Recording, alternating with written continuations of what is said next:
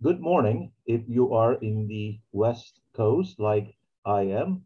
Good afternoon if you are in the East Coast like all of our speakers today. And good evening if you are joining us from further away, Europe or Turkey or the Ottoman realm of once upon a time. Uh, my name is Baki Tezcan. I teach history at the University of California in Davis. I convene the Ottoman and Turkish Studies Association's online events. And today, let me start with sharing my screen for you to see the introduction for today, all of us together. Give me 1 second there. Here we go. Today we are here for an OTSA co-op meeting. We have a series of meetings called What's Up in Ottoman and Turkish Studies that we do every month. And then we also have two other series, one of them called Turkey Now, one of them called the OTSA Co-op that we do occasionally. Today we are meeting here to talk about a textbook, writing a short history of the Ottoman Empire, and then teaching it in the classroom. I will introduce our speakers in a minute, but before I do so, let me tell you just a bit about our next programming, in case you haven't heard. On Monday, we have our What's Up meeting for this month, February, and we will host Tiana Kristic and Derin Terzioğlu, who will chair a session on their European Research Commission funded project, the Otto Confession. And they'll talk about a little bit about the edited volume they did, and they'll talk about other things that they're working on or at the moment to finish. And others from their team will be participating as well. You can see all of their names right here: Polina Ivanova, MS Muntan, Anna Ohanjanyan, Nir Shafir, and Hasan Umut. Next month, in March, we have a What's Up meeting on March 25th.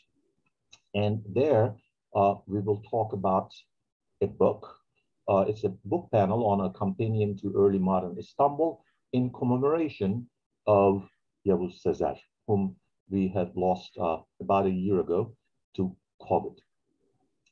His friends and colleagues approached us to start a prize in his name, and that, as you know, passed in the recent ballot. And so we will announce that prize in our prize cycle this year. And at this event, we will formally thank to the people who donated to make that prize possible. And we are planning to do also a little fundraising around it for the first time. So if you keep an eye on your email, you should see an email in early March about that. Now, for today, let me start with our main presenter. We are featuring Renée Worringer's textbook. Renée Worringer is an associate professor at the University of Guelph. And those of you who are familiar with Ottoman history, you would know her from the book that she edited, The Islamic Middle East and Japan, and her monograph on Ottomans imagining Japan, East, Middle East, and non-Western modernity at the turn of the 20th century. She'll talk about her book, the most recent one, the textbook, A Short History of the Ottoman Empire, right after I finish the introductions. Then we'll have three colleagues who taught this very recently published book last fall in their classrooms. Evren Altınkaş is a visiting assistant professor of history at the University of Guelph. He's also a Mesa Global Academy Fellow in this academic year.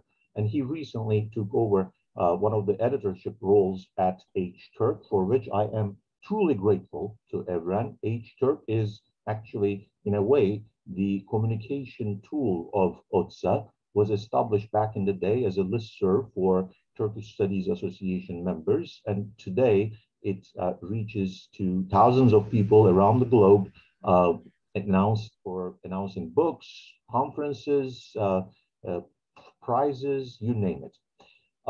He used to be an assistant professor at Artvin University, and he was forced to resign. You might have heard a lot about the signatories of the peace petition who lost their jobs, but Turkish academia had problems before that as well. Evren Altınkaş is one of our colleagues who had experienced a lot of pressures and mobbing after the Gezi incident. After the Gezi, there was a sort of a government crackdown on activists in many universities that didn't get as much coverage as later crackdowns on academics did. So Evren is, in a sense, a victim of that moment. He's been teaching at the University of Guelph since 2018 as a visiting assistant professor. And his research areas are the history of the Middle East, Turkish history, intellectual history, and the transformation from Ottoman Empire to modern Middle East and Turkey. He has several articles and book chapters published. Next, we will hear from our colleague Janet Klein, who teaches at the University of Akron. You all know her from her book, The Margins of Empire, Kurdish Militias in the Ottoman Tribal Zone.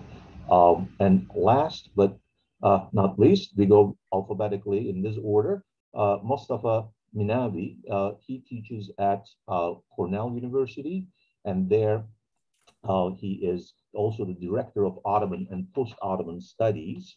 His first book, The Ottoman Scramble for Africa, Empire and Diplomacy in the Sahara and the Hijaz, has been translated to Turkish and Arabic.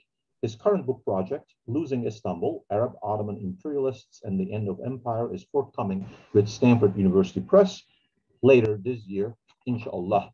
You never know whether it will come out right later this year, but that's why I added to inshallah. And I'll stop right here. Renée, please go on. Okay. Well, thank you for the introduction, and thanks to everybody who's here today. Can everybody hear me okay? I hope. Yeah, okay.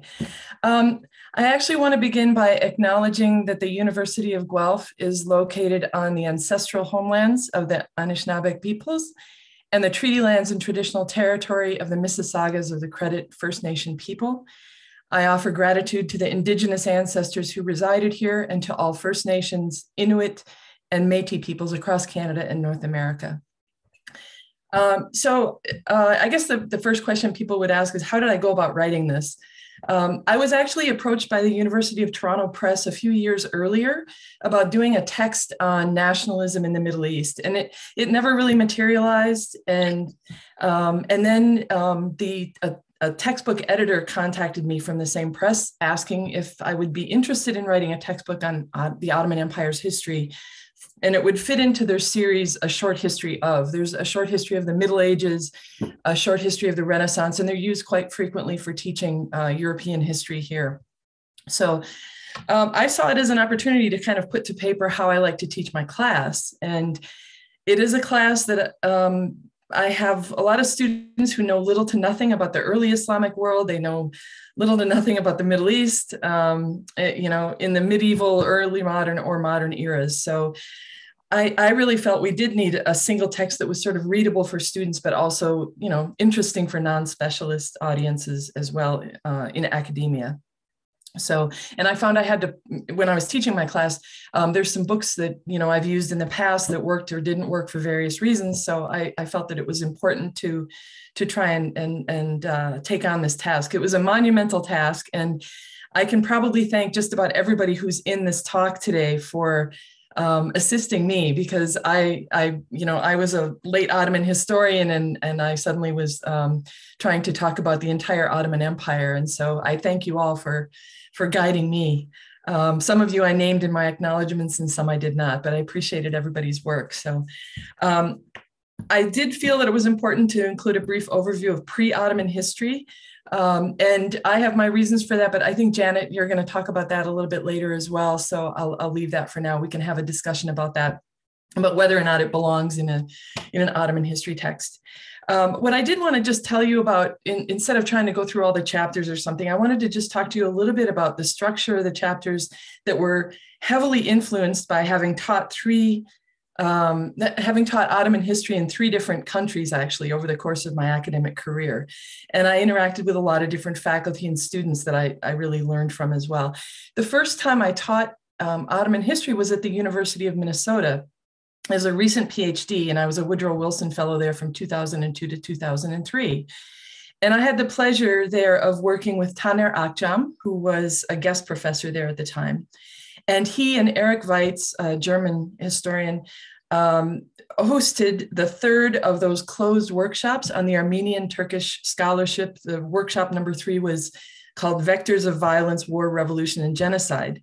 That happened in March of 2003, and I just happened to be there at the time. They were rather closed meetings, but I was able to attend, and it really broadened my understanding of how to approach and teach this issue of the Armenian genocide in the classroom. From this experience, I realized I wanted to present a discussion of the Armenian genocide that was sort of missing from a lot of the previous Ottoman histories that I had been using. But I also wanted to illustrate the suffering of people generally in World War I and the recognition of it by more than just, the Western missionaries and the diplomats, right? And the problems in those sources. So this is why, for example, I included actions and recollections from other Muslims at the time. And this is also why there's a brief excerpt from Irfan Orga's memoir about his childhood in wartime Constantinople, and that's what made it into its textbook for that reason. I then I taught at the University of Queensland in Brisbane, Australia, for about 4 years. I was a junior lecturer there from 2003 to 2007, and I taught Ottoman history to students who were rather ignorant of who the Anzacs, the Australian and New Zealand Army Corps, were fighting against at the Dardanelles in World War I. It was there where I realized the profound sense of the bond that was created by the Gallipoli campaign of 1915 for Australians, for New Zealanders, and for Turks, as their mutual national awakening through sacrifice in battles. And it was the coming of age for Britain's colonies as much as it was for Turks and the crowning of their national war hero, Mustafa Kemal Ataturk. So interestingly, it was in Australia on the annual Anzac Day, which is April 25th. In 2005, it was the 90th anniversary of the Battle of Gallipoli, and it drew particular attention for me. I became keenly aware that day that Australians, New Zealanders, and Turks were all gathering at Gallipoli to commemorate this day. Locally, in cities across Australia, parades and demonstrations were occurring, and Armenians had just done their annual commemoration of the genocide the day before on April 24th. And of course, the day before that, on April 23rd, is Turkish National Sovereignty and Children's Day that commemorates the establishment of the Grand National Assembly. So April is a big month for all of those countries, and it really brought that home for me. And now here in Canada, I teach Ottoman history as a 3rd-year course in one short 12-week semester. Sometimes I'm very grateful it's only 12 weeks, but it also means a whole lot of material has to be covered very rapidly. And, I have a lot of students who have plenty of curiosity and enthusiasm for learning about the Ottoman Empire, but few chances to really acquire that knowledge beyond my classroom. There's a persistent tendency to leave the Ottomans out of much of European history discussions. And, they've heard about fratricide, they've heard about the Janissaries, but not a whole lot else actually when they first come to my class. Most students only know about the modern Middle East and its politics based on what they hear in the news. They know almost nothing about how the map we see today became what it is. Nor do they then realize the vast reach of the Ottoman state in so many regions of the world, something I tried to illustrate through the many maps and chapter sections exploring the Ottoman footprint, east, west, across the Northern Arc, as well as in the Southern Tier. And, understanding the 18th and 19th century Ottoman-Russian relations in the so-called Northern Arc is, of course, even more timely given Russia's current invasion of Ukraine. So lastly, I should thank my Canadian students who allowed me to test drive the chapters as I was writing them. They provided critiques and feedback. They showed me what interested them and what confused them. I had students who did reviews of the chapters as writing assignments, and it gave them the experience of writing a review while also getting feedback from the intended audience. So it was really helpful for me. They helped me write as much as several of the Ottomanist friends and colleagues who read and commented on early drafts. Some of you are here today. And there were anonymous reviewers as well from University of Toronto Press who really went over it with a fine-tooth comb and made my chapters more precise. The University of Toronto Press initially thought about doing a separate primary source reader to accompany it, and they asked me about that. They've done this with other books in that series, but eventually several of the reviewers suggested against that idea. And actually, I think it was probably a good idea because there's been several collections now that have come out. The Minaj Ottoman Documents one. There's the source, what is it called? The Source Book of Ottoman History. The one it primarily is the early period, that it's an ebook that is actually. The Ottoman World, a Cultural History Reader. Our last co-op meeting was about that book.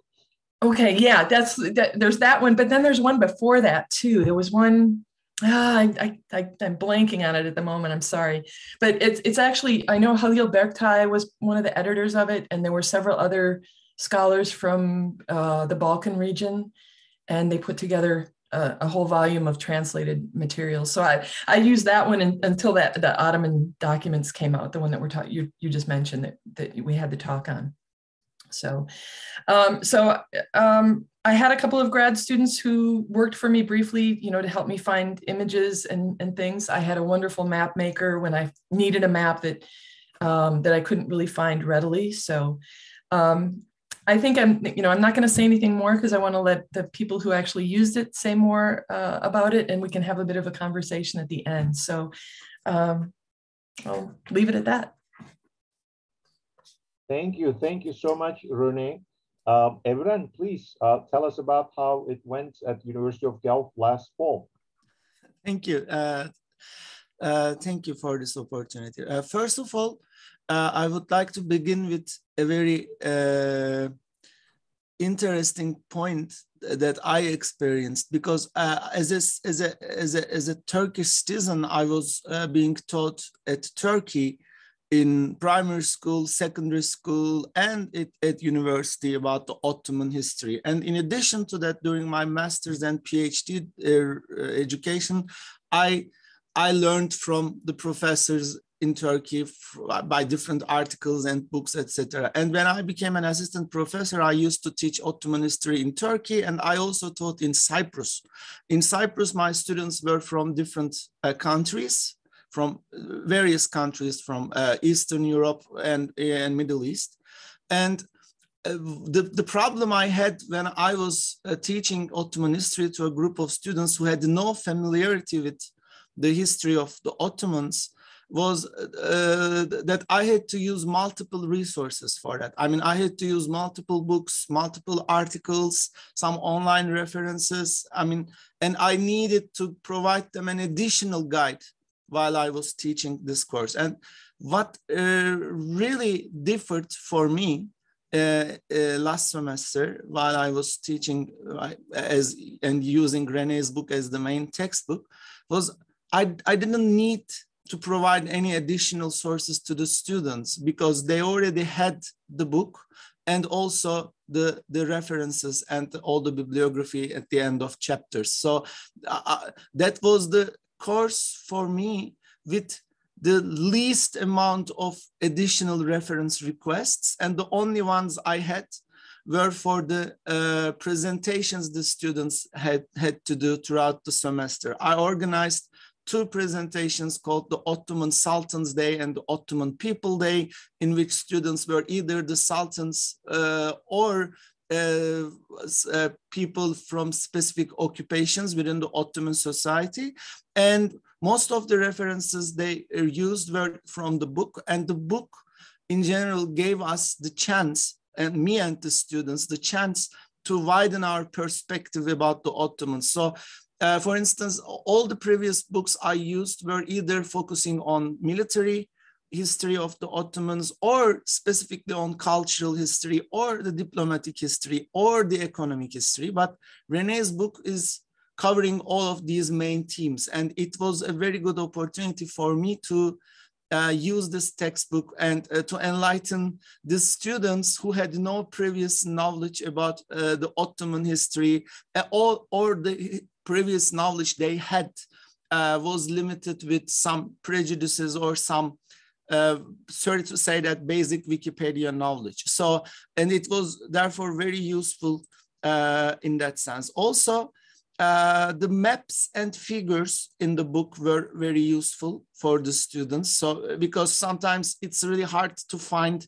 a very comprehensive map or figure to show the students, and everything was already in the book. They read the chapters before coming to class, and they were very much aware of what I was talking about, which is one of the most important issues we as instructors of Middle Eastern or Ottoman history face while teaching a group of North American students without any preliminary knowledge about the region.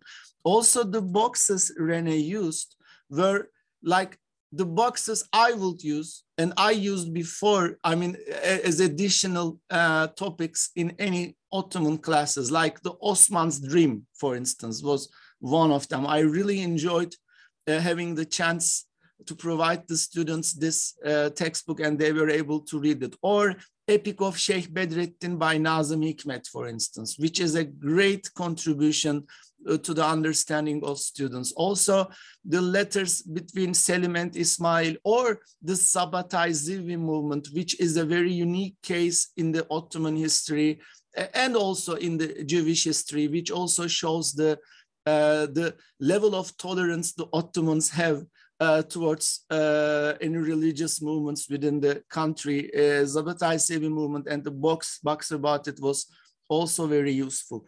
And in addition to that, I'm just going to finish. At the end of the semester, I had a free week. So I did a comparative history, comparative textbook session with the students. So what I did was I took some of the Turkish Ottoman textbooks that are predominantly used in Turkish curriculum. And I translated them into English, and then I put a page from Renée's book, and they had a chance to compare and contrast and to understand the level of knowledge they had from this class with the help of this wonderful textbook. And finally, I'm teaching Modern Middle East this semester at University of Guelph. And some of my students who had taken the Ottoman history are now in this class. And we are using some chapters from Renée's book in the first couple of weeks. And now I started to receive their feedbacks because I provide a small box for them on the interface we use for communication. And the ones who took the Ottoman history course are now providing me feedback and telling me that what they learned in the Ottoman history, about Ottoman history previous semester in fall 2021, and the book and the content is now very useful for them to understand the modern Middle East history. And thanks to Renée, it's a wonderful textbook that can be used for both classes. So that's what I'm going to say. Thank you very much. Evren, thank you so much for our sort of future watchers on YouTube. Let me share with you a message that was just shared on chat.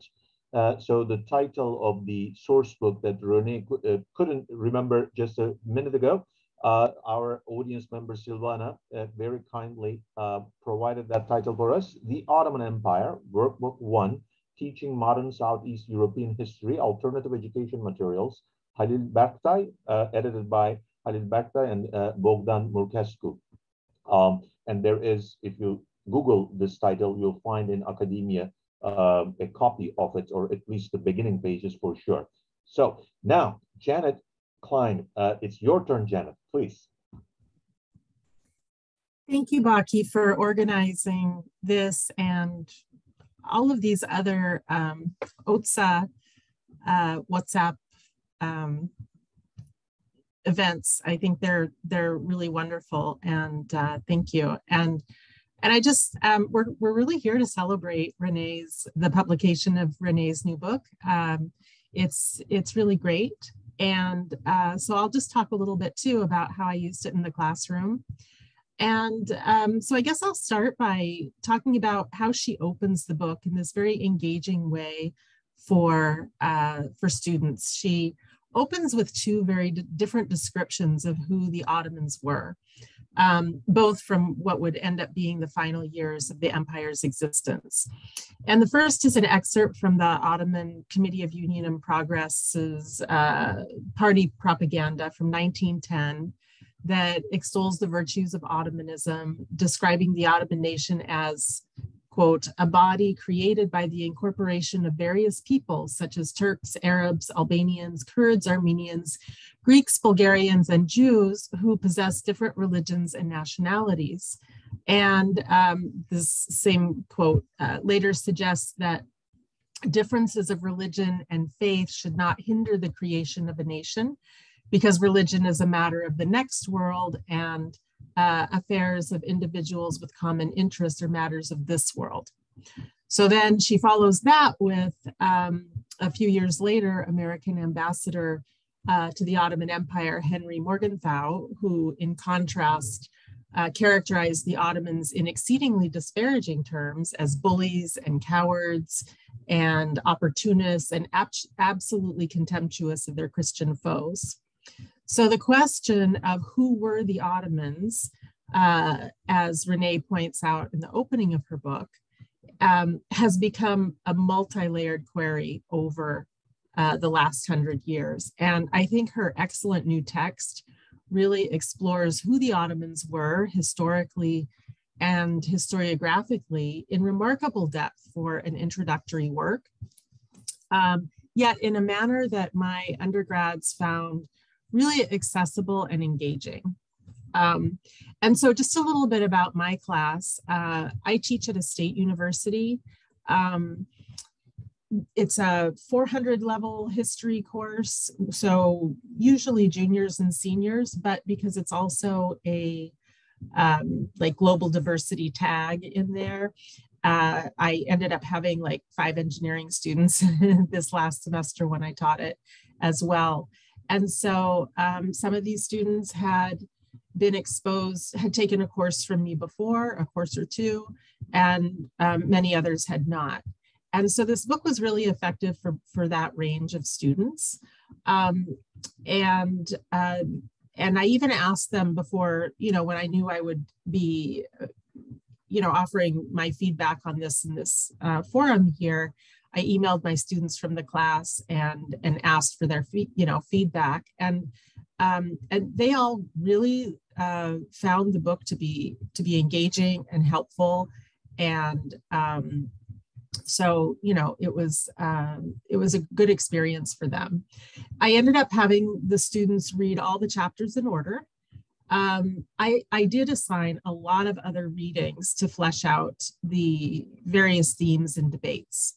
And so I found the organization of Renée's book to make sense for how I constructed the course. The content of each chapter served really well as a springboard for us to explore, some of these themes in greater detail.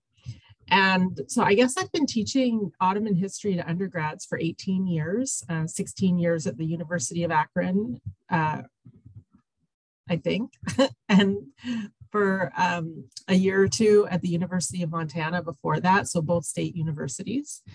And this is the most comprehensive book, as Evren mentioned. I found it to be the most comprehensive and engaging and accessible text that kind of can serve as the glue that holds the course together. And so, as I mentioned, the preface of the book walks the reader through these tropes of the terrible Turk and their historical context and how they were shaped, how they shaped and were shaped by Orientalist scholarship. Also how Turkish nationalist historiography also emerged as problematic. Renée's introduction does a really good job of introducing students to key debates in Ottoman historiography, and she fleshes them out in later chapters. So, you know, they're not just like, here's a spot to talk about debates and then we forget about them later. And students found that really helpful because in a couple minutes, I'll just mention one of my assignments and then I'll be done. But students get to then see how these multiple themes connect to these wider debates throughout the course. The introduction also has a brief but quite rich section on discussing Ottoman sources and used to research Ottoman history. And students, Evren mentioned some of the text boxes. Students found it neat to see some of these primary sources reproduced as other text boxes in various points in the text. And so some of these included, as Evren mentioned, letters from Sultan Selim and Shah Ismail, the mid-15th century letter from Rabbi Yitzhak Zarfati to his Jewish co-religionists in Europe, excerpts from Evliya Çelebi's Book of Travels, also Armenian Shover Tonoyan's survivor testimony.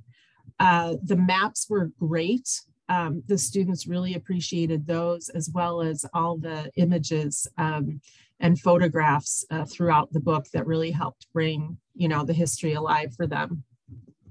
I really liked that it included a discussion of imperial and cultural traditions that the Ottomans came to inherit, and goes from there all the way, you know, chronologically, also somewhat thematically through the centuries of Ottoman history to end with an exploration of Ottoman legacies and Turkey's ghosts. So previous textbooks that I used didn't cover that span. So I you know, found those difficulties as Evren mentioned as well. I think previously I had used, most recently, like a couple years ago, Donald Quadert's book, which is short and sweet and good, but you know, it's really 1700 to the present. And I had to do a lot of supplementing with that. So I appreciated the span of what she covered. I also really liked a chapter in the middle of the book that sort of broke from the chronological presentation to discuss human and animal life in the Ottoman Empire. I paired that with one of Alan Mikhail's you know, Dog Eat Dog Empire article. The book has, as Evren also mentioned, sometimes extensive reading list at the end of each chapter, which students who are doing their own research projects might find useful. Some students did find that it was difficult to follow all the names and terms, but I think that's pretty normal. A little coaching on letting them know like what to focus on and, you know, where to focus their energies. They found it wasn't such a problem because other readers really do appreciate, you know, these names and terms. And so lastly, I'll just mention my final paper for them. And for this, my students watched the 2006 History Channel production, Ottoman Empire War Machine. And using all of the historiography that they'd explored throughout the semester in Renée's book, as well as in our additional readings, they offered a detailed critique of the documentary. And so in a testament to Renée's work, they drew frequently on her clear discussions of Ottoman historiography and debates in their papers. And so I'm not going to really talk much about my syllabus and additional readings now, but I can kind of save that for Q&A if anyone cares. Thanks. Janet, thank you so much. I'm going to take a brief moment before passing the mic to Mostafa to share two pieces that were shared on chat for the benefit of our future watchers on YouTube. Someone brought up to our attention another textbook that was published 5 years ago, Douglas Howard's History of the Ottoman Empire. You can also Google this on and find a preview of it on Google Books. And my colleague Linda Darling from Arizona, she says, and I'm reading, we are also preparing Reading Ottoman History as source book with a contract from Cambridge University Press, which will accompany textbooks like Worringer's and Howard's. There are still some months before submission, so if anybody would like to contribute to it, please email me at, and then ldarling@email.arizona.edu, which you can also find on Google. Linda, thank you so much for sharing this. And I hope by the time it comes out, your source book will do an OTSA co-op session on that one. Thank you. Now, Mostafa, please go on. Thank you, Baki. And it's really great to be here to see on my screen so many names and faces that I haven't seen in a while. It makes me remember that we are part of a community, which is really important, particularly in the last couple of weeks. I used Renée's textbook this past spring, and I had a really good experience. So I'm going to be very brief, but I will tell you about how I used it, which classes I used it for, and what are some of the things that I loved about it, and some of the things I wish it had that it didn't have. So I have been teaching Ottoman history for 10 years now. So 9 here at Cornell University and 1 year at the American University of Beirut. I teach Ottoman history as an introduction to the Ottoman Empire, which is 15 weeks, and then a third-year course. This course is a freshman course, and then there's a third-year course that is the continuation, which is Ottoman Empire 1800 to 1923. So I'm lucky enough to be able to teach it with, it gives me a lot more time to get into some of the concepts because I have it as a full year extension. Students do not have to take both. And those that take the 1800 to 1923 course do not need to have the intro course as background, because in both cases, I have usually 3 weeks of getting on the same page. What I call getting on the same page, to try and actually introduce people that do not have any background about the Ottoman Empire or the Middle East or the Byzantine Empire, to kind of more or less for us to get on the same page before we get into hardcore Ottoman issues. I'm looking over here because I'm looking at my screen and my notes, so forgive me. So this textbook I used for my Intro to the Ottoman Empire class. Usually the students, I usually get somewhere between 25 and 55 students, depending on whether I had a break in between teaching it. It's a lot of kind of word of mouth. So if I've been teaching it for 3 years, by the third year, you usually have about 50 students. And it is, it's at the beginning, it was surprising to me that how many students were interested in it, particularly that most of the students are not history students. The way the distribution works here at Cornell University is that it doesn't matter where you are in the art and science field, you have to take few courses that fill the quote unquote distribution.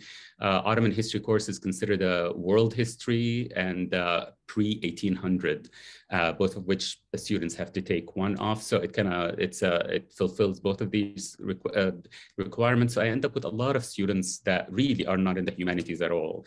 So a lot of pre-med, basically it reflects the population at Cornell. A lot of pre-med, a lot of engineering, also some historians in there as well. The reason I'm bringing this up is that I cannot assume that they know anything at all. That doesn't mean some of them don't know some. Some come from fancy schools where they discuss Ottoman history in high school. But I cannot assume that they all come from fancy schools where Ottoman history is acknowledged. For the most part, people really know very little. And as Renée and Janet and Evren said, most of them, their knowledge of Ottoman world is either from CNN, which is terrifying, and or TV shows, which is terrifying in a different way. So the good thing is that a lot more people are interested in Ottoman history because of the TV shows, thankfully. So all of this to say that by the time I used Renée's book because in many ways it paralleled the way I have been teaching the course for a while, but using different sources. So I had to kind of cobble up sources every year to try and cover some of the topics that come together in this textbook, which is why I was so excited about it. So it saves me a lot of making sure that I don't get more than 10% of a textbook. So I will not overstep my, so because I cannot ask them to buy 100 textbooks, right? So I had to be very careful about how much I get from each book to be able to cobble it together to be an equivalent of a textbook. I have used a textbook in the past that did not work out great. So I had to drop it and go back to my cobbling until this textbook came up. So since it goes only to 1800, I only used the part that goes to 1800. Most of it is chronological, but for the follow-up course in the third year, I used the last 2 or 3 chapters as background reading for them for us to step into the long 19th century before going into the 20th century. So in many ways, I use a part of the textbook for the third year course, but it will be the main textbook for the first year course. I supplemented with a lot of reading. Because usually it's a flipped class, so which means most of the kind of factual background learning has to happen at home. And you have to count on students actually doing the readings. Otherwise, when they come to class, they'll be lost. Usually it takes them a couple of weeks to get used to that idea. And then quickly, at least at Cornell, thankfully, people for the most part actually read.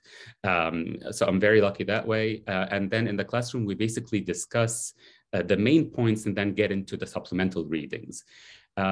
Now, the reason a textbook is so fundamental, especially when it's a flipped class, is that you need to have something that will keep the students' attention while they are at home doing it on their own.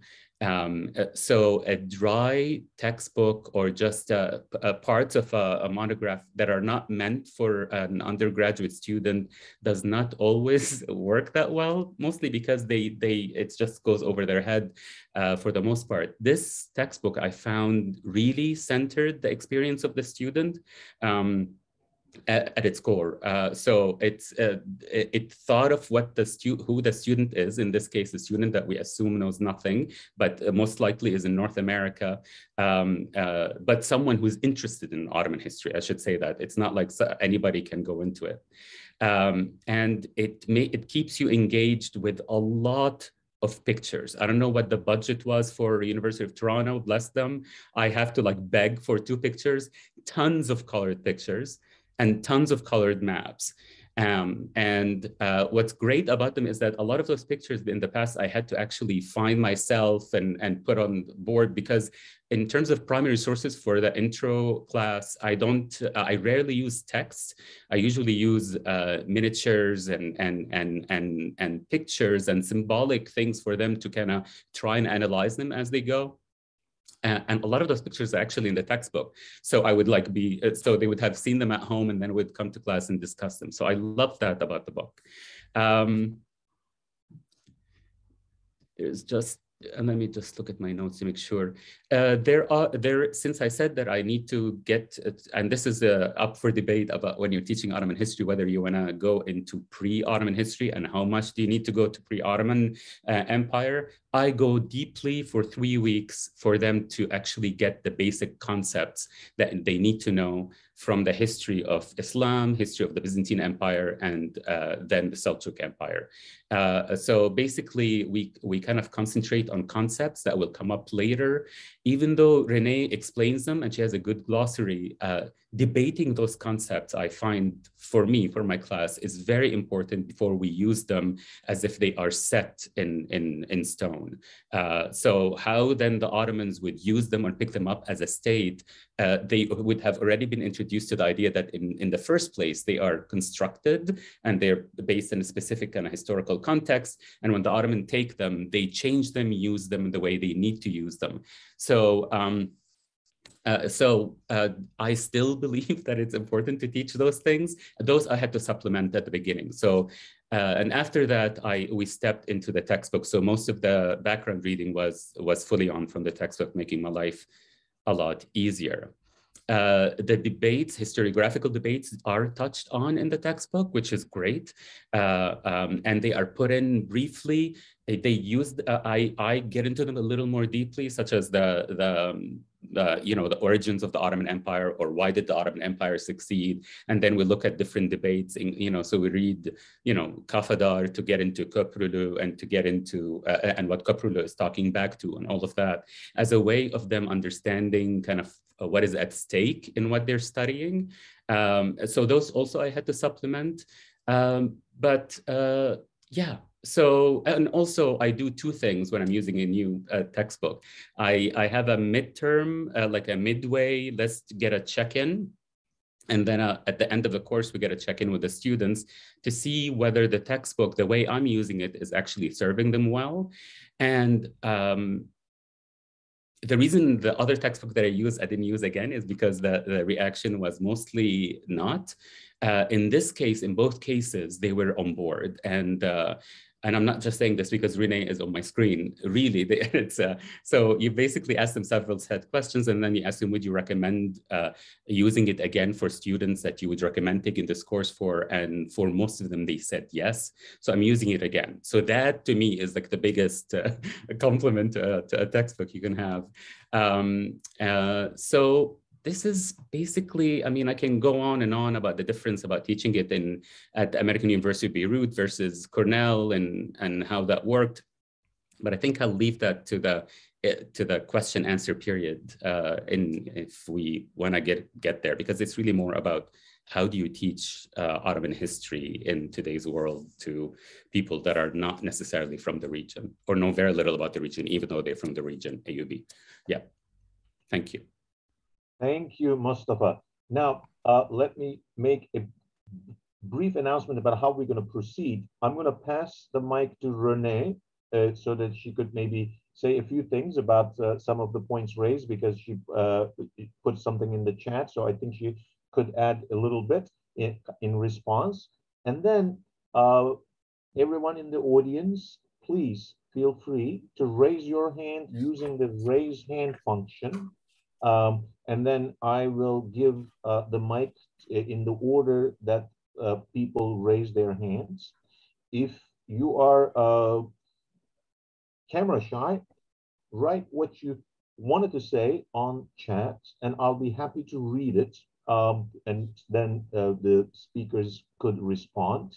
And then if you have things to say about the OTSA ballot discussion, please hold on. We'll complete this discussion all together, and then we'll stop recording, and then we'll move on to that after. So, Renée, please, you take the mic, and anybody who has questions, would like to have some comments, raise your hands or go to the chat box. Okay, thank you. I'm pretty humbled here. So I really appreciate hearing from my colleagues that I respect so much, giving me some positive feedback. So thank you. I can say just a couple of things about, at University of Toronto Press, what they had as guidelines. One of the things they wanted was to make sure that I had what they called a narrative hook, some kind of a theme that flowed throughout all of the chapters of the book.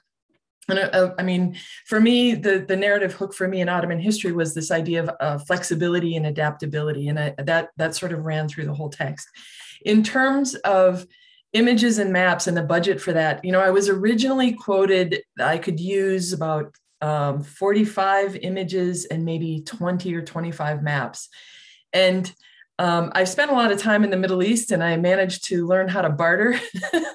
So I actually negotiated up quite a bit from that and pleaded a case for a lot of the images. And so we ended up with about 90 images and I think sort of 40 or 50 maps, something like that. I mean, I think it really added so much. And the thing is that the University of Toronto Press also said, we want color images. We don't want black and white. And of course, sometimes when it's photographs, right, old photographs, that wasn't possible. But they actually wanted color photographs or color images because that was part of this series. So that just indulged me all the more. I mean, I was thrilled with that, especially with the kind of miniatures that we could reproduce. So that was really, really helpful. Justin McCarthy has that collection of maps that he did that Mesa has, it's a CD that you can buy that has maps of, Middle East history, from start to finish. And we gained permission to use those. So whenever possible, that was what we used. It was really wonderful to do that. But I also got permission from Dawn Chatty for her maps on refugees flowing into the Ottoman Empire. And then sometimes I had a map or two that I wanted to use, but somehow it wasn't quite what I needed. And the cartographer at the University of Guelph in the geography department actually did the maps for me. So we had a wonderful time with that. I really enjoyed it. I regret that I don't have an image of the plan for the Berlin to Baghdad Railway. I really wanted that one in, and I had to give that one up. So I'm still kind of bitter about that. But maybe in a second edition, I don't know. And there's some other revisions that I would like to do in the future, and I'm sure I'm going to hear from colleagues about things that I probably should have done. I don't think Victor Ostapchuk is here, but he's already compiling a list for me, so I'm a little nervous about what's going to happen with that. But he, when he saw one of the maps that we did, and Kiev was not quite in the right place on the banks of the river, he really got on me about that, and so we tried to fix that. But there's, and I'm going to mention, I know my friend Faisal Hussein is here. When I talk about sheep and supplying the Ottoman armies and the cities with requisite sheep numbers, I did not at the time have his book that talked about Ottoman herding associations. So that is going to have to go in the revised edition down the road. So, I mean, our field is just growing all the time, and it's so hard to actually keep up when you're teaching a lot. So I'm thinking there's going to be new research all the time that is going to be necessary. So I'll be counting on all of you for that. Thank you. I do not see any raised hands. So I'm going to ask a question myself. Mm-hmm. So one of the things I worry about using a textbook is I put my readings in such a way that they would, at the end of, let's say, a 3-week period, they would coalesce into enough material to write a paper about. So that a paper prompt could be answered, and a 5 to 7 page paper could be written with the particular readings I assigned that sort of add to each other. I'm wondering, was that possible in the classroom, those who taught it? And Renée, while you were building it, did you consider also the question of what people would be, asking their students in the classroom, how the exams or papers would go? Yeah, I like everyone else on the panel today, I actually supplement my course with a lot of readings as well. It's almost impossible not to in our field, right? When it's such a broad geographic and temporal sort of subject. I mean, it's impossible otherwise. And one of the things that I do in my class is when we get into the period of Suleiman the Magnificent, I actually, and I'm sure people will be surprised, but I actually assign them to watch episode 1 of Muhtasham Yüzyıl. And I figure by the time we get to that point, they have enough historical background that they've gotten from the proper sources that then they watch that and then they have to critique the history in it. So that was one way to sort of deal with that. And actually, I think a few of the students said they got hooked on the show. So I don't know if I want to take responsibility for that or not.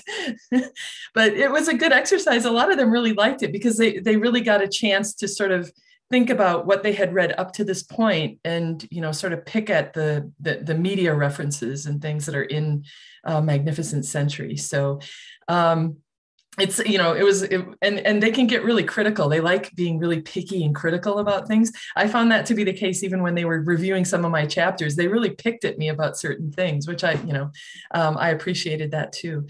So I hope that is what people can do with this. I think Janet mentioned that, you know, she uses it as a sort of a launching board for more deep reading and discussion. So I mean, I kind of expected that because otherwise it would not be a short history. It would be a very, very long history to try and cover everything. And I don't think I would be capable of quite that much. So yeah, I'm hoping that that's how people can use it.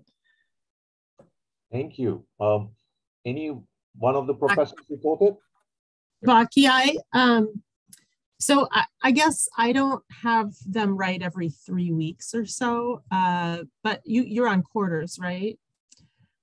My course is, we're 16 weeks. So I give them quite a bit of space, like about 6 weeks in before they have the first paper due. And for that one, for their first one, I had them, you know, analyze the decline thesis. And they compared, you know, they used a bunch of sources that we used in the class, but they also, yeah, so that was that one. Now the next paper, I also assigned, you know, the 1875 Ottoman novel, Felatun Bey and Rakım Efendi.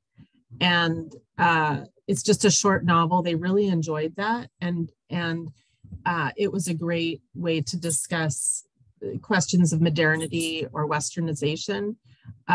So Renée's book was helpful for that. It did serve as a good springboard, but I also showed them Ottoman political cartoons from Palmyra Brummett's piece, Dogs, Women, and Cholera. They read, you know, various other articles that kind of had to do with this question. And then the last assignment that I mentioned is, you know, their critique of Ottoman Empire war machine. And Renée, I agree, like they just were really thrilled to tear it apart. And so, yeah, I really have just 3 main assignments. Sometimes what I have them do is, instead of a lot of papers, I have them post discussion posts, you know, for each day that we meet, just to ensure that they do their readings and have something to talk about. And then they actually like that at the end, because I didn't do it for this class though, because they had enough to do. But like I'll have them post on, you know, online their discussion, like a response to the readings. And it's a space where they're not texting, you know, it's not like text speak, but it's not totally formal academic writing either. It's a chance for them to, you know, be a little informal and respond, like capture the main arguments, and then also kind of think about how they connect to others. And they actually like it in the end, because they find that then they've got like notes right there for everything when they want to draw on them later. So, yeah. Thank you so much. Before I pass the mic to Mostafa, I just want to have a little footnote here. In the book that you used, the 1875 novel, I happen to have gone through that with a graduate student who approached me to do something on modern Turkish literature. So we've been reading things for 2 quarters now, one-on-one, and that was one of the first things we did. In the English translation, one of the characters appears as an Arab slave. That translation should be corrected. When they refer to an Arab in the slavery sense of the 19th century context, what they actually mean is an African slave. I've noticed this, and I thought it's important to underline there were no, because an English reader in the English language wouldn't be able to tell that is what is meant. They would think it's actually an Arab person who's been enslaved, and that is not the case. It's an African slave, and that is actually important for that novel, that there is the African slave, and then there is a Circassian slave, the African slave doing all this small household jobs versus the Circassian slave sort of having a much higher status as a very white person. Anyway, that was a very footnote, had nothing to do with the textbook, but I felt like I have to say that. Mustafa, please go ahead. Nothing. This is very interesting about the Arab thing. It's something that is at the core of this book, by the way, about when does Arab become really it's code word for black. I do what you do, Baki, in the sense that I divide the course into 3 parts, kind of thematic parts that more or less stick to chronology, but I try and focus on one theme in each of them. One is more historiography, one is about the writing of history, and one is about the critique of history. And so using Renée's textbook, I had to not follow sometimes the chronology or the order that Renée kind of ordered the chapters, because depending on the theme, I would have to, some of the concepts that would come up in Renée's book earlier, I would talk about later, and vice versa. So I had to make sure that I was aware of where those concepts come up in the textbook and where I was introducing them in the course. So it's doable. You just have to be aware. You have to not follow the order of the textbook from beginning to end. Thank you. Mustafa, I can tell you that Arab had been used with reference to black as early as the 17th century, and I think it's earlier than that too. I noticed that in my study of the Mullah Ali. Evren, please go ahead. Yes, thank you. Regarding the questions, because there was a take-home final exam component of the class. So what I did was to tell students to read the introduction and the conclusion chapters before coming to class. They just did it. They had no idea why they were doing it. And in the class, I told them, if you were me, and after reading the introduction and conclusion chapters, what kind of final questions would you ask? That was my question to them. That was my assignment to them. So we did it within the class in 40 minutes. They wrote down, I put them in breakout rooms. They wrote some questions as teams, as groups, and I asked them the same questions at the end of the semester. So, and they used the introduction and conclusion chapters of Renée's textbook, which was great, because Renée raises some questions in the introduction and in the conclusion, and students use them in order to build up their own questions, which they didn't know they were actually doing. This is what I did. And in addition to that, in order to show them the reflection of Ottoman state on the nations that Ottomans ruled upon, I kindly asked some of my friends in Serbia and Greece to provide me some excerpts from the history textbooks they use in Serbian and Greek national curriculums. So they sent me some excerpts with the translations, and I showed it to the students to let them understand how Ottomans were perceived in countries like Serbia and Greece, and how it is used in the textbooks. And that was very, we had a very sentimental moment, because I had 3 students with Serbian origins. And after reading the textbook experts, they were very sentimental, but it was a very great moment in order to help the students understand the Ottoman impact on the post-Ottoman era. So yeah, that's what I wanted to say. Thank you. Evren, thank you so much. And I must say, I'm very curious about those excerpts in English translation. I'd love to have them if is it okay to share Sure. them?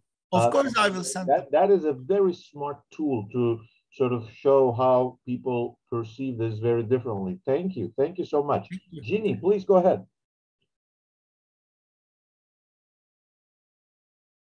Hi, everybody. Can you hear me? I have the weakest link on computers. So if I come in and out, I will try to stay afloat.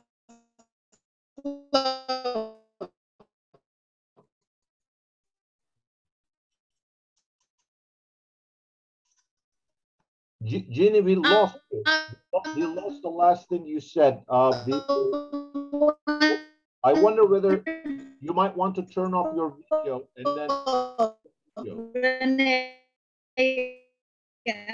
congratulate you. I congratulate the press. I'm so I was very envious of University of Toronto's approach to illustrations, and I congratulate you on how glorious the book is as a result.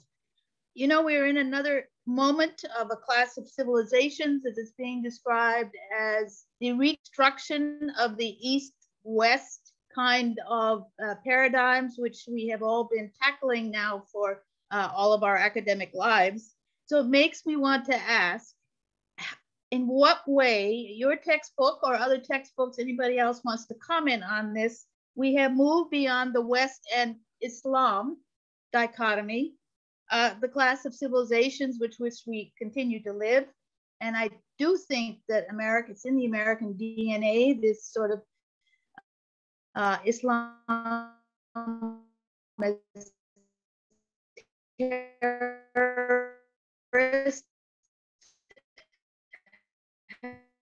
has left us. And the, shall we say, the impact of centennial historiographical. We've had we've had the centennial, of course, of 1918, and even, what was the other one? The Greek Revolution, the 200th anniversary of the Greek Revolution, all of which I think is finding our histories bouleversé in lots of ways. It's just a toss-up right now. So I'm kind of curious about how you think about that, Renée. I hate to tell you this, but I missed the middle portion of what you were saying. It cut out. Part after clash of civilizations, you said Islam, and then after that we didn't hear. Yeah. The most important moment, and I don't think any of us heard it. I haven't quite figured out where to be, so this conveys it to you. You know, the East versus West is being revived with the Ukrainian crisis. The class of civilization is also being revived with the, you know, so this is a really a historical question. You're gone again. We escape this some way. The West and Islam remains fundamental, still stands as a terrorist, just as Arab has stood as the terrorist. Have we dealt with this? You've cut out a bit again, unfortunately. Can you type it? Don't bother. It's okay. Don't bother. I'll put it in the chat. Put it in the chat. Yeah. Probably the question is wondering about, at a moment where East-West tensions are, I mean, not tensions, but the depiction of political issues as deeply running tensions between East and West, essentialisms sort of emerging. How could we respond to this with our teaching, maybe? Ginny, would I be correct in interpreting? Yeah, you've got it. Okay, yeah, I think that's what she was asking. Okay, yeah. Right.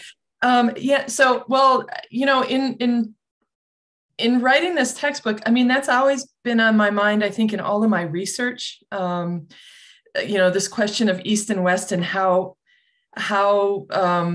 Orientalism tends to define so much of what people in the West understand about the East. And I was hoping that with this textbook, I was sort of trying to step away from that, or at least illustrate that, you know, not only were the Ottomans in Europe from the very beginning, and, part of Europe, involved in European politics.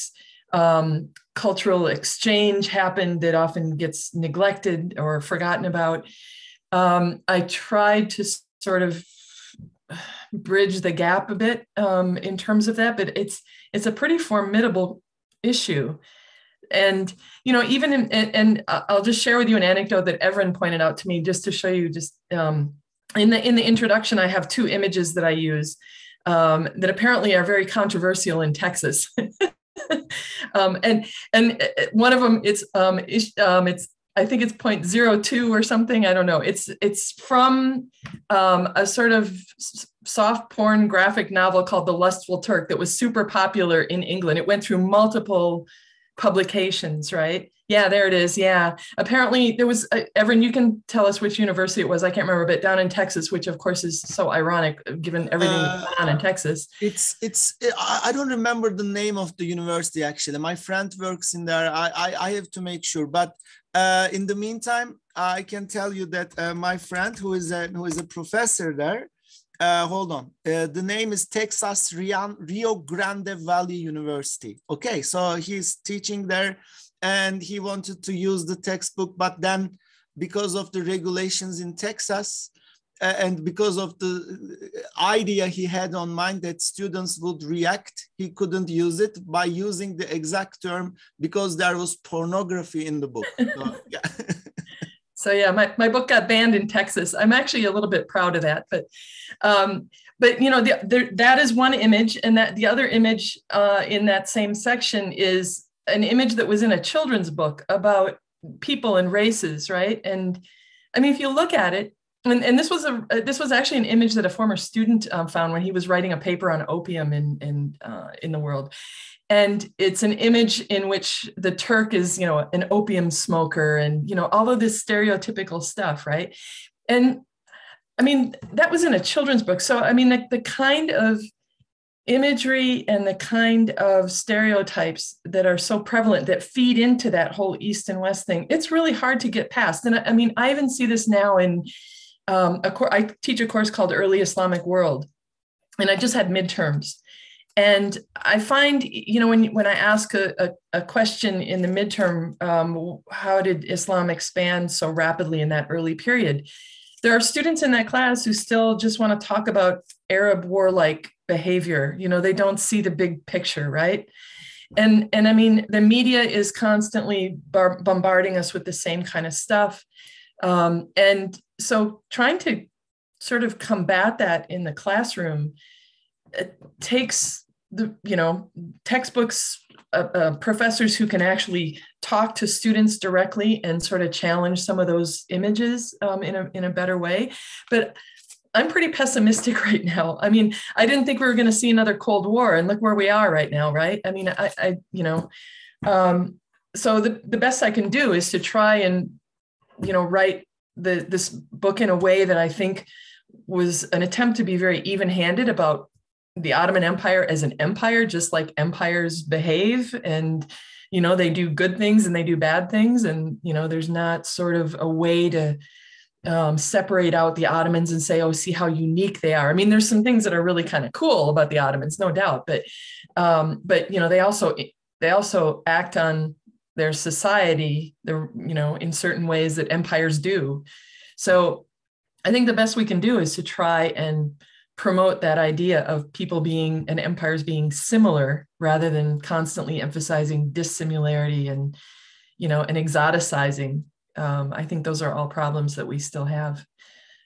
I don't know if that answered your question or not. This was, I suppose, my attempt at that. Thank you. Thank you so much, Renée. I just want to add for the audience, if you're interested in this topic that Ginny raised and Renée responded to, this was also one of the things discussed in last month's What's Up that featured Mark Baer's not textbook, but like a trade book about Ottoman history. And he said he made a very conscious effort to sort of push the case that the Ottomans are part of Europe. I see Janet's hand is up. Janet, go ahead, and then I'm going to pass the mic to Linda. Oh, Jeannie also wanted to say something maybe. Janet, you go ahead first. Yeah, thanks. I just was going to say that the other day, this is something that we talked about, Renée, Mostafa, and Evren.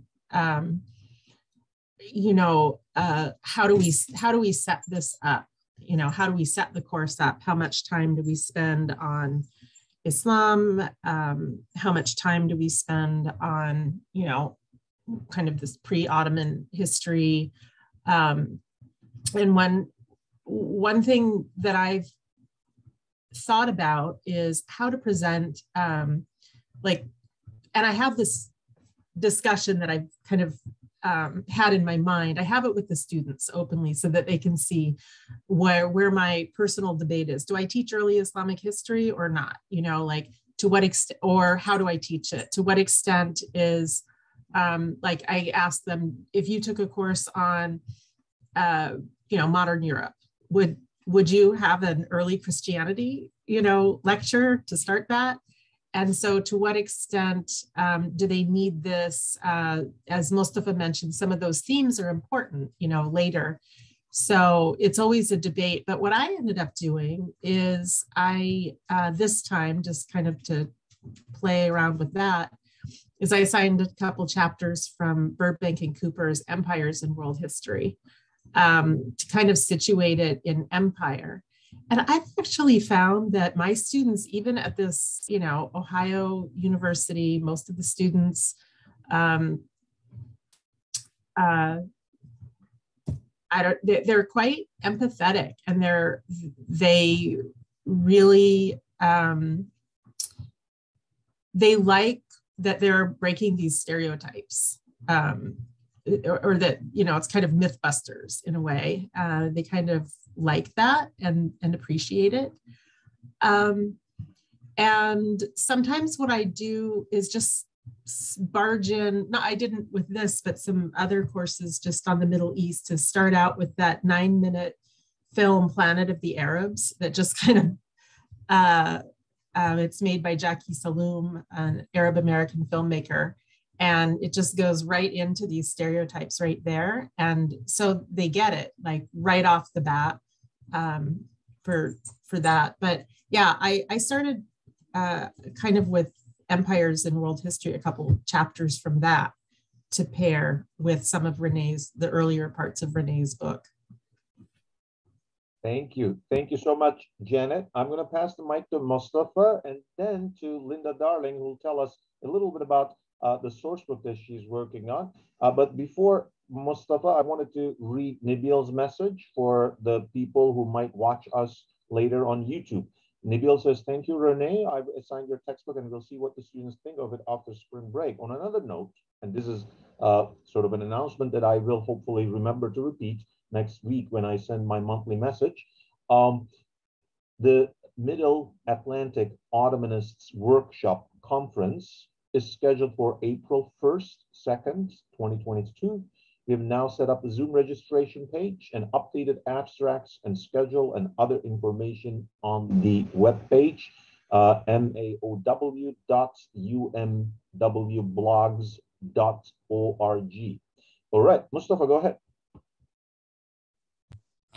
Just going back to what Virginia just said, I definitely think it is very, very present, but I don't think you can solve it with a textbook, to be honest. I think it's something that you weave right from the beginning. It's a thread that you bring into the class right from the beginning. And I want to say that in most cases, students are really well-meaning. They know there is something off. They know that they've been fed some kind of propaganda, but they're really not familiar with the terms of the debate. So a lot of the times they read textbooks by scholars that are involved in that debate. So they are talking back to that debate, but the students do not know what they are talking back to. So the textbook a lot of times comes across as being defensive. Like students are like, all right, fine, the Ottomans were fabulous. Like, you know, so you have to introduce them to the term of the debate and why it matters really, really early on. And you remind them every single time. So it comes up. And that's on the introduction level, because then they have the language to discuss it back and forth, and to reflect back on the textbook that they're having, and know what that like the debate is really talked about in specific terms within at least I don't know, the academic environment. The other thing I also try to take away from the East and West is confuse what's East and West. And see how it changes over time depending on what's happening. So literally my last class, which is a third-year class, so students are a lot more, I want to say, kind of sophisticated in the way they actually formulate their arguments. We had we looked on Putin's most recent speech and listened. It was live. It just happened to be live during my class time that his ambassador was talking in the UN. And then we read a couple of articles on the Ottoman and Turkish neo-Ottomanism as well, and how they relate and how we define East and West and the other in similar ways. So what we talk about basically what is really East and West and what is in reality empire versus notions of non-empire in the world. So kind of it's confusing. It's taking away the terms to confuse them more. So they'll come out more confused rather than, where things clear as being East and West. Making a connection between Ottomans and today is, I guess, Crimea was a point I raised yesterday in class about how that is the beginning of the Eastern question in late 18th century. And maybe 100 years from now, people will write the Russian annexation of Crimea was the beginning of the Second Cold War in Europe. I think Renée wants to say something on this very question, so I'm going to let her go first. Renée, please go ahead. I was just going to point out actually the images in that opening section that are pretty. My colleagues at University of Guelph did say to me, "I don't think you're going to get image 0.2 in your book." I wanted to insist on those two images because I think it illustrates very clearly to students just what we're dealing with in terms of Orientalism and the stereotypes about East, as a way to really try and break that at the very beginning. As Janet and Mostafa were saying, students are they want to understand this kind of stuff and be more open-minded, right? And understand what is behind it. And I actually teach a course on Orientalism. It's a fourth-year seminar, and we use Zachary Lockman's book, Contending Visions of the Middle East. And we also use Thierry Hensch's book, I can't remember the title of that right now, Imagining the East or something. And both of them kind of, illustrate where this East-West thing comes from and how you can actually to sort of deconstruct it, I mean, Thierry Hensch talks about the Mediterranean not as an obstacle between East and West, but a conduit between them, right? So, I mean, a lot of it is how you interpret the history, right? And interpret these ideas of East and West, and you break those down and deconstruct them for students. And I think that can help. On that note, I would like to remind people of Zeynep Çelik's new book. I think it came out of Koç University Press.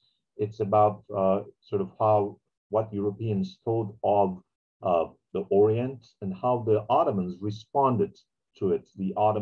So how the Europeans don't understand. And then another thing that came to mind is Gary Leiser has been translating some of the things that Köprülü wrote, and they are also very clearly showing us Ottoman intellectuals were very well aware of Orientalism and responding to it at the time. There is a question to Mostafa, but I'm going to go to Linda Darling first, and then we'll take the question to Mostafa, and Mostafa can respond to it. Linda, please go ahead. Well, it's really encouraging to think about all of you people going out and teaching the Ottoman Empire and teaching people why it's important. It's something that's really blossoming nowadays, and more to it.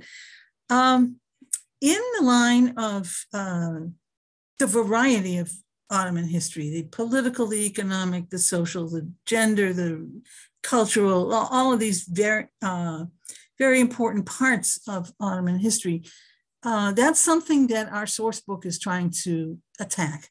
We're trying to include all different aspects of Ottoman history, documents about different aspects of Ottoman history, not just the cultural, not just the political.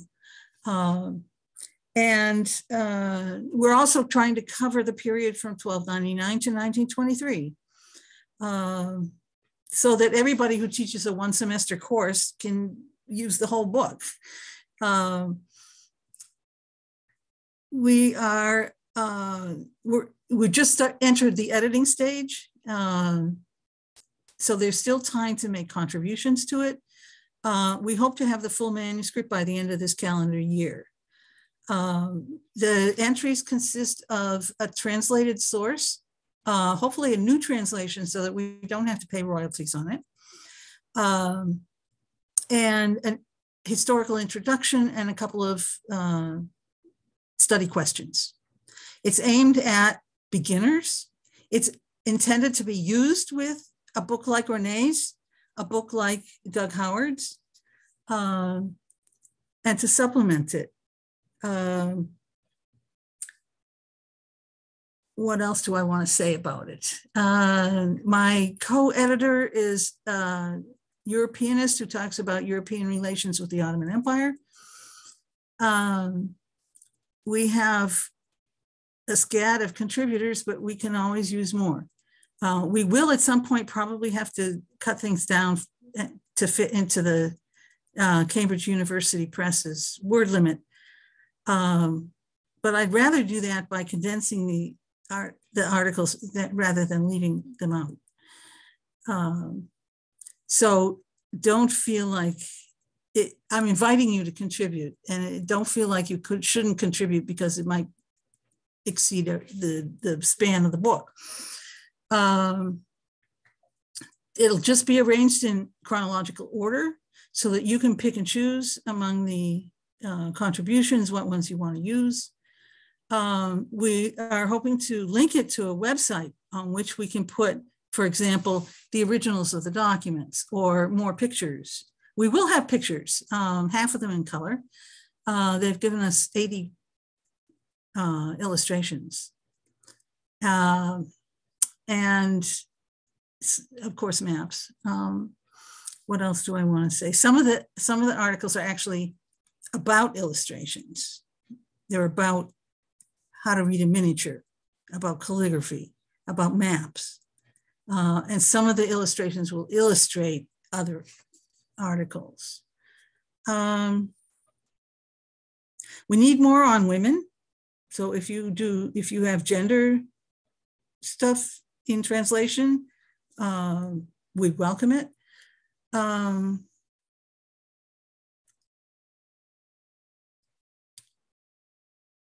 I don't know what else to say. What would you like to know about it?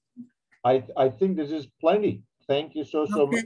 Those of our audience. Do please don't hold back. Email me if you are interested in making a contribution.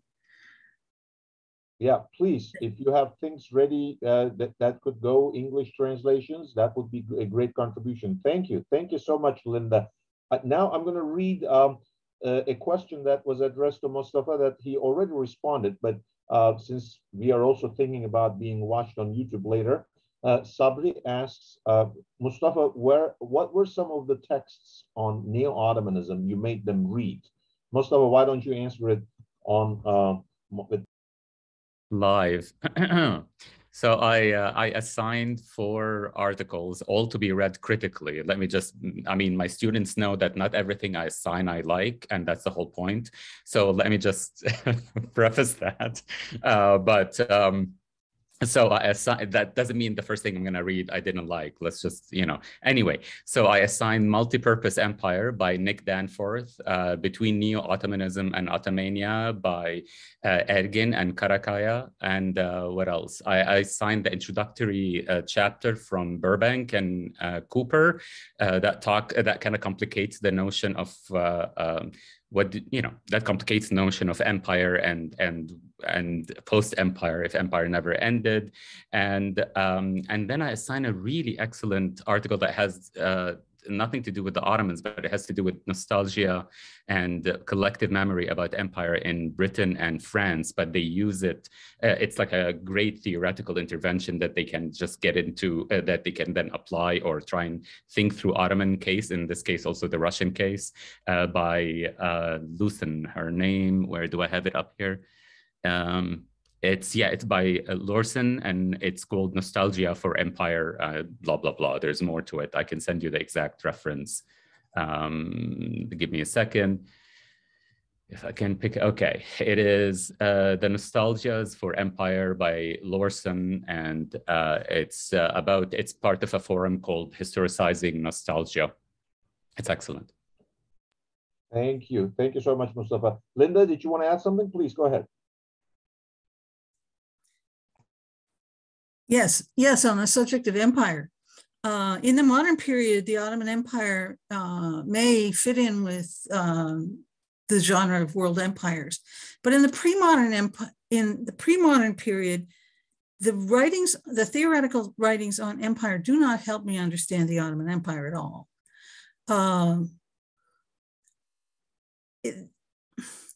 And I don't know if anybody has anything to recommend. I find that the closest parallel to the Ottoman Empire is the Roman Empire. And there's stuff on the Roman Empire that seems to reverberate with what the Ottoman Empire, how the Ottoman Empire is constructed, how it behaves. If anybody knows good readings for the period before 1800, I would welcome them. Yes, I guess comparisons between Romans, Byzantines, Ottomans would work better there. We are at our 90-minute mark. Unless there are any other questions from the audience. Let me see, going once, going twice, going thrice. All right, well, there are no more questions. I thank you all for joining us today. Renée, especially, for writing the textbook. Thank you so much. This is the kind of thing we need, things that would make it easier to use in the classroom, and also, think about how to address larger audiences with it. Make it easier also for people who might not be Ottomanists themselves, but maybe are interested in introducing something new that they don't know into the classroom through a textbook like this. So I really, really appreciate it. And I also like to thank to all of our panelists who taught the book and then shared their experiences today. Linda, your hand was up. Please go ahead. Yes, I'd just like to announce that there will not be a meeting of WOW, the Western Ottomanist Workshop, this year. Nobody volunteered to host it. Yes, unfortunately, that is the case. There is a volunteer for next year, but if there is a volunteer for the fall, we could still have a WOW meeting in the fall, actually. Anyway, once again, thank you, Renée. Thank you, Mostafa. Thank you, Janet. Thank you, Evren. Thank you so much. And I'm going to stop recording. Those of you who would like to stay to talk about the ballots, stay on. All right. Have a wonderful week. For those of you who are a great weekend, actually. For those of you who are here just to listen to textbook. Bye.